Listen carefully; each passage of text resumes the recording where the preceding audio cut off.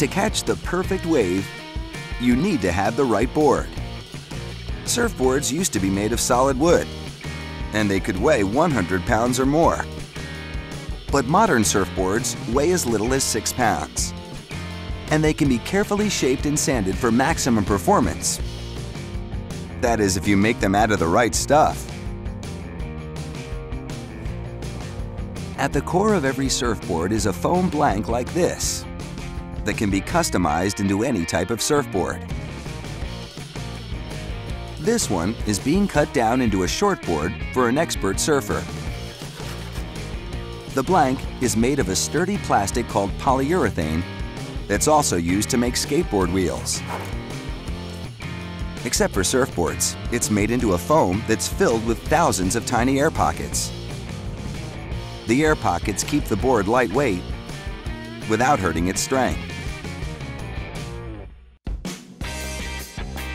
Once the board is the right length, a computer-controlled cutter shaves it down even more to just the right shape. First, it refines what surfers call the rocker, which is the banana-like curve of the board. The flatter the curve, the faster the board, and the harder it is to control.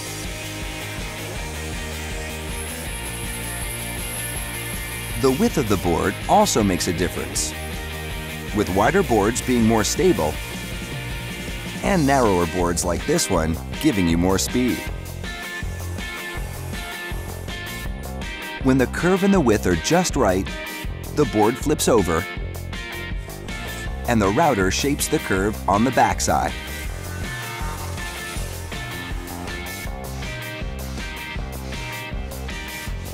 The final shaping is done by hand, because if too much is sanded away, it will change the dynamics of the board. The most critical sanding is done to the nose, which has to be shaped to a fine point so it can cut through all types of waves. Then for this shortboard, the tail is sanded into what's called a squash tail that's slightly square. This tail shape gives the board more speed and allows for quick pivotal turns.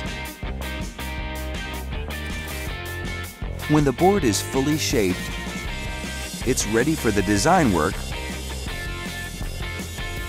which is all about image rather than performance. A worker outlines the design in masking tape and carefully cuts it out. Then the board is sprayed with water-based acrylic paints. It's the same kind of paint used to paint houses, so you know it's waterproof and tough. After the first color dries, some of the masking is peeled away, and a second color goes on. Then, more masking is removed, and a worker carefully airbrushes in some yellow to complete the design.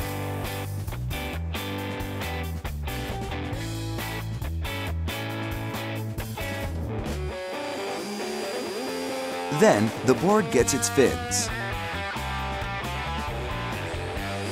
A template sits on the tail, so a drill can carve out the spots where the fins are glued on with a waterproof resin. The fins act like a boat rudder and guide the board. Finally, to keep the foam board from breaking apart in the waves, the whole thing is strengthened with several layers of resin-soaked fiberglass cloth. The fiberglass cloth is made up of tiny strands of glass that are tightly woven together like cotton or wool fibers to make them super strong. The bond between the cloth and the board is made permanent with a UV light that dries and solidifies the resin in the cloth into a rock-hard finish. But before this board hits the waves, a final hot coat of resin and wax pours over the board to smooth out the finish and give the board a final waterproof seal. A fine-grained sander gives the board a final polish and it's ready to catch the next wave.